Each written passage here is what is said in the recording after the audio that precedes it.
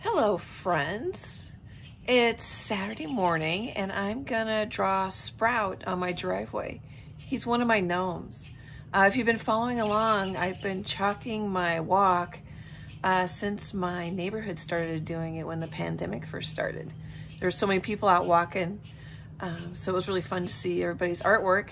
And now I think I might be the only one left in the neighborhood doing it, but it's so fun. Alrighty. I scored a few new pieces of chalk. It's like new crayons. I love it. And then I've got, this is Sprout. Oh, you can see my shadow, the sun's already coming over the neighbor's house. I made his hat really big and his shoes big. Oop, can you see him? Back up a little bit. There you go. I'm making some progress and I wanted to show you, I used my other hand. Can you see the green on there? I used my other hand to wipe off my smear rag. And I'm like, oh, that wasn't maybe the smartest thing to do. It's coming along. Just wanted to pop in and show you how far along I am. I think if I stand up, yeah, you're gonna see my shadow. But give this a little shot here. Just thought I'd show you the body before I smear his mustache and all that hair. Okay guys, I'm finished. I'm trying to shield my phone screen. I hope you can see that. I just love doing the gnomes. I hope you guys really enjoy it. I'll get a little closer here.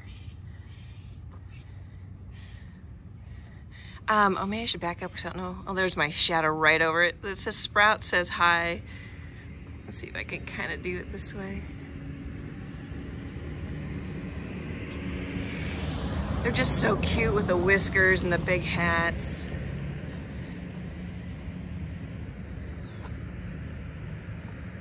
And then over here on the sidewalk, I waved and signed it.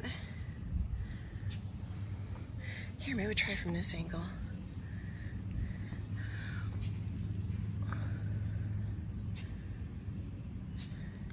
Okay guys, I'm gonna pick up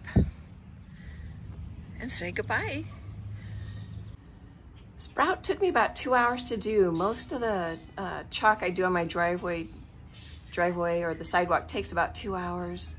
It's a warm summer July day. I had a great time doing Sprout. I hope you had a great time watching. Thank you for supporting my artist life. I have prints online, phone cases, t-shirts, journals. You can get the gnomes. I've sold a couple t-shirts and journals and one phone case with a gnome on it. I have 7 different gnomes. Thank you so much. I'm gonna give you art hugs. Leave comments, leave suggestions of what I should chalk, and I'll talk to you soon. Bye, guys.